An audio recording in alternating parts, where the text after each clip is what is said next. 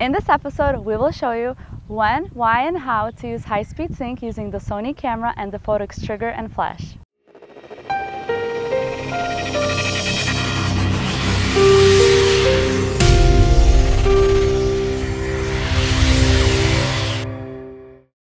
Hi, I'm Sasha and this is Yannick from Vashio Photography, and we are Chicago photographers. In this episode, we will show you when, why, and how to use high-speed sync in portrait and wedding photography using the Sony a7R II camera with the Phottix Odin II trigger and the Mitros Plus flash. Okay, so before we start talking about the high-speed sync and taking any photos, let's first go over all the equipment that we'll be using today. So as Sasha mentioned before, we'll be using the Sony a7R II camera. So this is, let me just take it off. This is a full-frame mirrorless camera. I believe it's 42 megapixel. Then we're using the Phottix Odin II trigger to trigger our flash. I'm using on the camera, I'm using the Canon 85mm f1.2 lens with the adapter for Canon camera. I mean for Sony cameras. So this is a little bit, you can see it's a little bit larger than normally, but this way we can use our Canon lens on a Sony camera. Let me just put it back in the camera. Okay. Now for the flash and the modifier, so we're using the, let me just take off the umbrella here first. Okay. Okay. Perfect. So we're using the Phottix Studio umbrella. This is what's the cool thing about it, that one is very portable, so we use it a lot on our weddings because it packs very nicely and it's very light. Two, it opens very easily, so you have a very nice modifier right within, I don't know, 30 seconds when you open it. And the diffuser is built in, so we don't waste any time putting the diffuser on the umbrella. So this is, it's called Studio Umbrella from Phottix. I believe it's 40 inches in terms of size. So if, Sasha, if you can hold it for me. And then for the speedlight, we're using the Phottix Mitros Plus speedlight for Sony. This is a mag mod modifier that we're not going to be using today. We'll talk about it some other day. And we're using a standard Manfrotto stand with a bracket for a speedlight. I believe, I'm not sure whether this is Phottix or Westcott. It's one of the two. So this is all the gear that we'll be using today. Normally we don't use the tripod for our camera, but to better show you today how we take those photos, we'll be using a Manfrotto tripod here with the Manfrotto head for the tripod. So here we are in Chicago on a hot summer day. The sun is really high up and the lighting is really bright. There are three ways to photograph in a situation like this using a speedlight. The first is using a higher f-stop, the second is neutral density filter, and the third is using high-speed sync. Okay, so we have here the Sony camera with our Canon 85 f1.2 lens. Before we start using the speedlight, we're just going to take a couple of photos of Sasha without any speedlights on. So we're just going to take natural light. Here it is. It's okay photo, but there's nothing special. Sasha's face is in the shadow. You can see that the light is coming a little bit from behind her. The face is in the shade, and we're using here ISO 50, f-stop 6.3, so a little bit higher f-stop, and we're using the shutter speed of 1/250th of a second, which is the native sync speed for the Sony camera. So that's why I kind of keep it here to get the right exposure, but nothing special here. So the next thing, as Sasha mentioned, in an environment like this, when we have plenty of light during the day, if we want to use the any speed light, we have three options. Either we keep high f-stop like we have here, we use the neutral density filter, or we use high-speed sync. So let's first start with how we're going to set up the speed light so they talk to each other. So first thing, we need to have the Odin II trigger for Sony. So this is where it says that it's for Sony. Let me turn off so that you will see right from the beginning, how it looks. So after you, when you press the power button, it turns on. The high-speed sync is set up by the HSS button, so you can press it on, and the icon appears either on and off. So for this first photo, we don't need high-speed sync, so we're just going to turn it off. So we're going to put it on the camera, lock it. So for the speed lights, we're using the Phottix Mitros Plus for Sony as well. So the Odin II and the Mitros Plus flash are talking to each other. So first you have to turn it on, of course. So after it boots itself. So by default, the flash is in the mode to be put straight on the camera. So we have to put it on the slave mode so that it is being triggered by the Odin II trigger. So in order to do this, there's this buttons called M/S. If you press it and hold it, you will see that right now off, meaning that it's not master and it's not slave or transmitter or receiver. So all we have to do with the arrows, move up to the options called Odin Receiver, RX.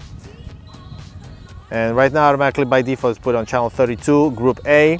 Group A is by default, and we will be using this group so that we can adjust from Odin II just by pressing the A button and moving the wheel, and this is automatically how we will adjust the power of this speed light.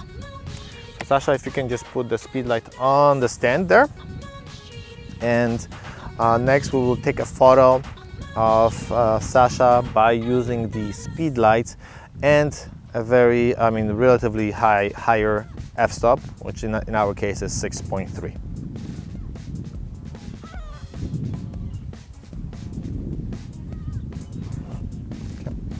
So Sasha is back in the position, to be photographed.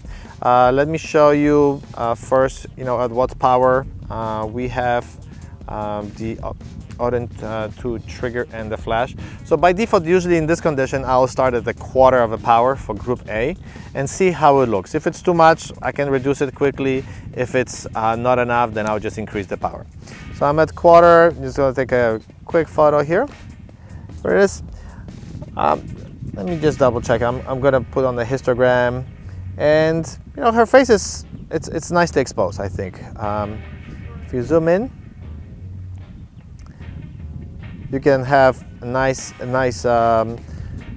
light in her eye, spotlight. So that looks very nice.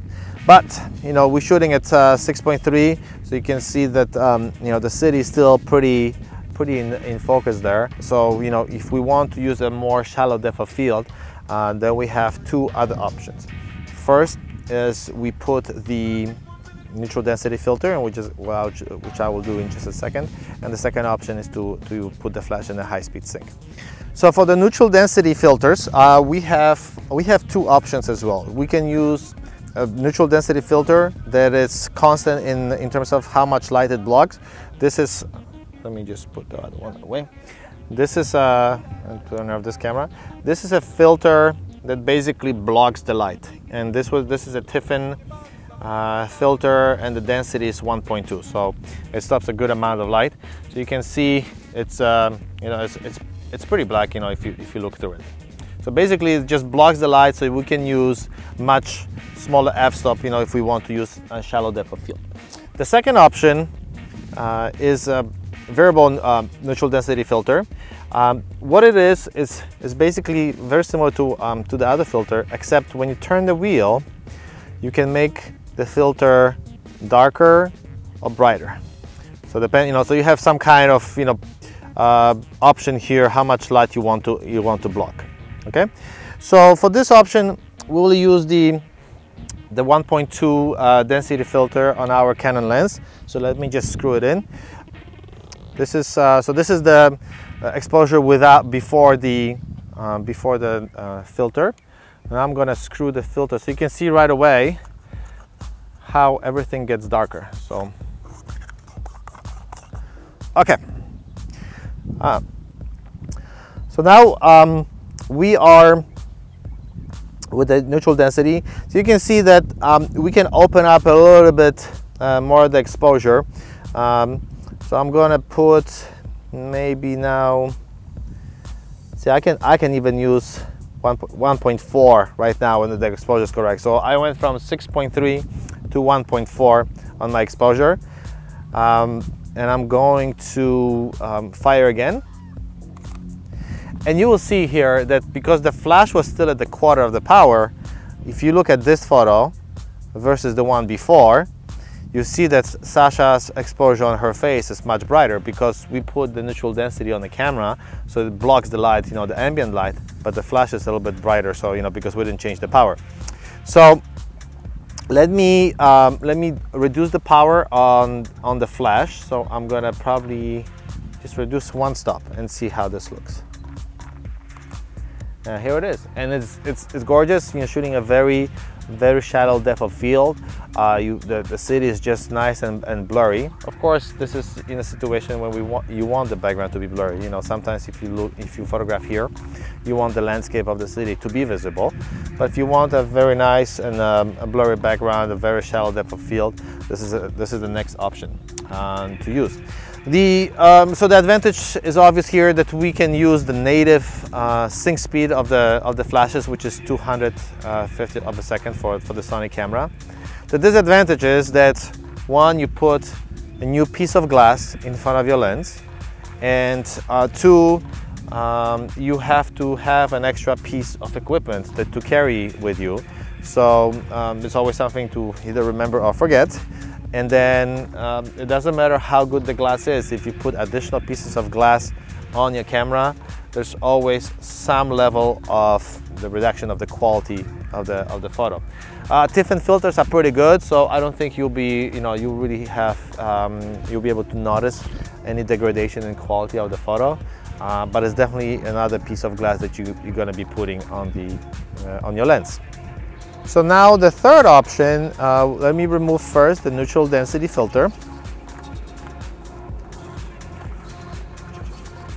So I'll remove it.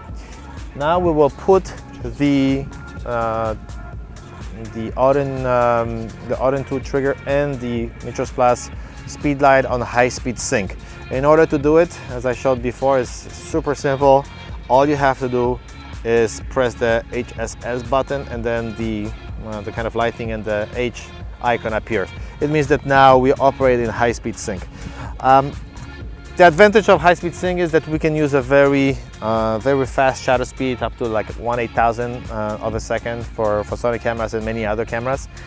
The disadvantage here is that the flash does lose the power when we use high-speed sync, because it's just not one burst of light. It actually has to fire multiple times as the frame is being exposed to make sure that the whole picture is properly exposed when the camera opens various pieces of the frame during a very short shutter speed, like 1/8000. Because when you have 1/8000 second exposure on your camera, basically, if you have the two leaves, you know how they work. Normally, if you have 1/50, one opens and then the other one closes, and that's how it's exposed.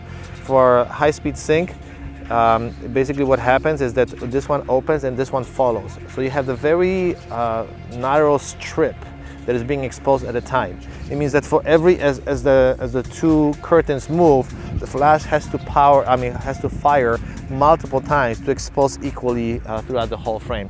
So that's why we're losing the power, because the flash has to fire, I don't know how many times, but you know, a good number. So Sasha, if you can go back to the position. We removed the neutral density filter, so you can see right now it's completely overexposed. But what we can do, we can reduce the shutter speed, and we're gonna go, we will like go really under, and then let me focus on Sasha. So you see, like right now it's really a little bit underexposed on her face. We should have 1/8000 of a second. The f-stop is 1.4, so I can actually, let me just move it to 1.3. I think it's, even though the lens is 1.2 on Sony camera with the adapter, the max I can go is 1.3. So this is a little bit underexposed. Let me move the flash, again, the power of the speedlight to a quarter. Actually, a quarter, and see how it looks. So it's still the flash, you can see with the quarter, it's not enough. So we have to put a little bit more power on our flash right now. So let's put it in half and then see how this looks. So 1, 2, and 3. You can see it starts looking nicely now. Now let's put on full power. So basically we're at full power right now, and here it is. So now it looks very nice. Sasha, if you can just bring maybe your flash a little bit closer to you. Let me help you a little bit with the sandbag. So, okay, that's perfect. So I just moved the and turn the umbrella a bit toward me, so that hit perfect. Okay. So I don't see that. I don't want to see the shaft in the frame for this one. And then so the reason I moved the flash a little bit closer is that I gain a little bit of power on the flash, and also because the flash is closer, I have a lot more fall off on the light. So Sasha, for this one, if you can just turn your face slightly toward the light, perfect. And you can see this is beautiful short lighting on her face right now. So, you know, we have, you know, the one eye, you know, lit here, and then the other part of her face nicely lit, and then we have a shadow on her face, meaning, you know, we have a beautiful short lighting. You can turn your shoulders a little bit this way, the other way actually. Perfect. That's awesome. And turn your face slightly toward the light, a little bit more. That's it. Perfect. See, so this is you know, fantastic way to shoot a very shallow depth of field with high-speed sync. The big disadvantage, you see, I mean, we are very close. Let me zoom out a little bit. So stay actually there, Sasha. So where you were, perfect. So this is how close Sasha was to the speedlight. So you can see it's actually very close. So if you want to take any broader photo like this with a wider lens, either you're gonna have to remove the flash in post-production, you know, from the frame, or you can put 2 or 3 or 4 flashes within the umbrella to gain power. So this way you can move the flash away from it. Of course, if you move your flash further away, the fall off of the light will not be as beautiful as we got it here. So here's the photo that we started with today. And this was just natural light with the sun behind Sasha. You can see that you know, the face is in the shadow, and this is the photo that we ended up with, which is, I think, it's beautiful. The little shaft that we have on the right, it's literally 5 seconds to remove it in Photoshop or even Lightroom, and we'll post-process this photo and share it here. We hope you found this video useful. So in a sunny, bright day like this, and when you want to take a photo while use a speedlight, you have again 3 options. You can use the high f-stop, which will give you greater depth of field.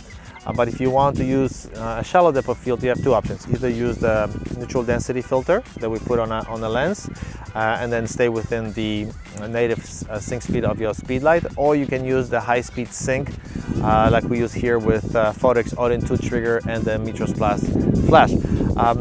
Again, this umbrella from Phottix, we love it a lot. We're using it practically on every wedding. So if you find this video useful, please like and share this video, and make sure to subscribe to our channel so to get notified when we post the new videos. Thank you.